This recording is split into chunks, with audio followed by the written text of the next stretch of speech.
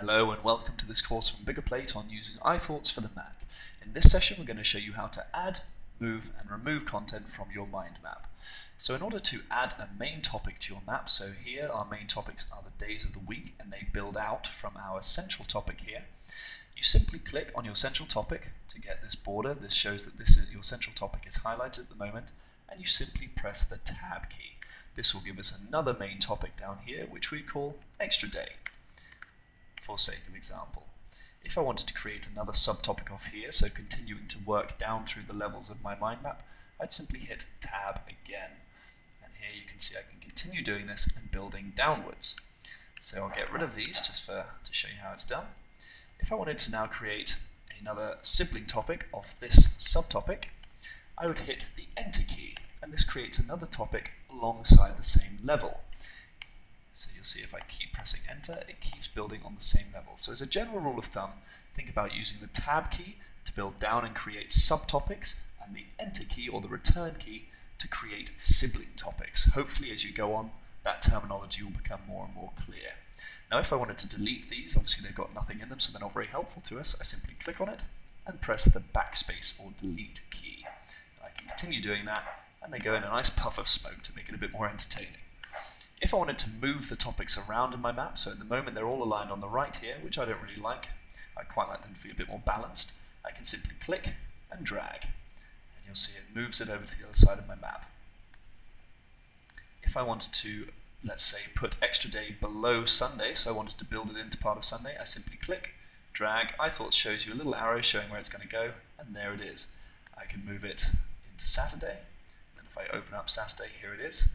I can move it to be beneath to do, I can move it alongside PM, and you'll see it keeps giving you this little arrow suggesting where the topic is going to go. So there we go, if we close all that down. So very quickly, very simply, that is how to add topics, add content, how to delete content, and how to move it around. Now what we've just demonstrated is the use of the shortcut keys, so things like return, tab, backspace and so on, to add and remove content.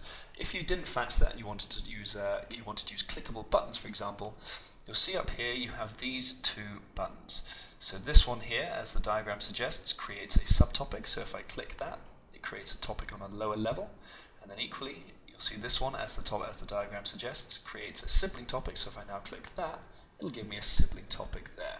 We'd suggest using the shortcut keys just because they're quicker and a bit more efficient, but if you fancied it, you also have those two options there.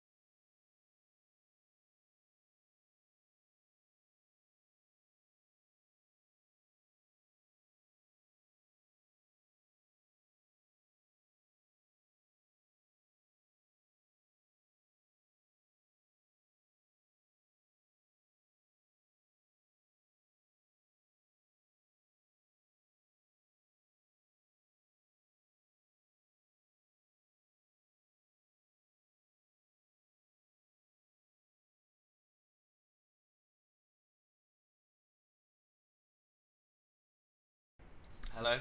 In this session we're going to be showing you how to navigate around your iThoughts map using the cursor on your Mac. So Macs obviously have their very snazzy ability to scroll and pinch to zoom and all of these things, and they all apply in iThoughts. So for example, in order to scroll my map up or down, I simply place two fingers on the trackpad, on the mouse cursor, whatever you like to call it, and I move them up and down. And that makes my map move up and down. Equally, to move side to side, I simply place two fingers on the trackpad and move it side to side. So you can see this gives me a lot of mobility and I can quickly and easily move my map around.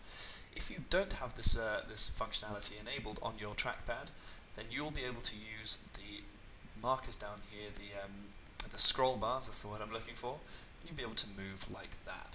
I'd recommend using the trackpad two-finger functionality just because it speeds everything up. Alternatively, you could click on your central topic here and drag your map around like so. In order to zoom in or zoom out of your map, again, you can simply use the spread your fingers or pinch your fingers together on the trackpad. So if I place two fingers in the middle and spread them apart, it zooms in. And equally, if I place two fingers on the trackpad and pinch them together, it zooms out.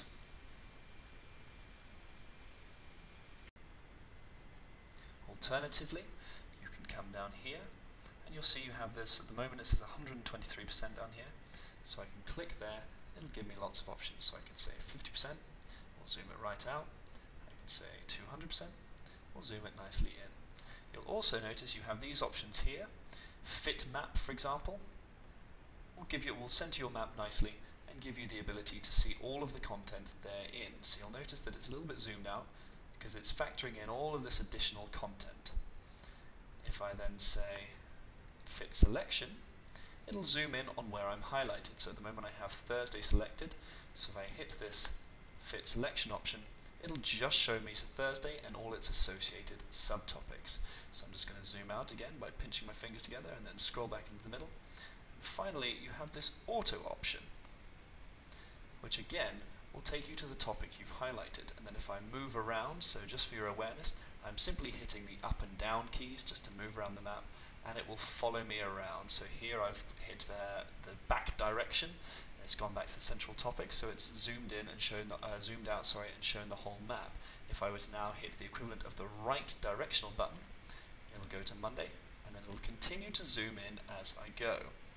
So here's just a few options, or the most common and the most useful ways of navigating your map in iThoughts.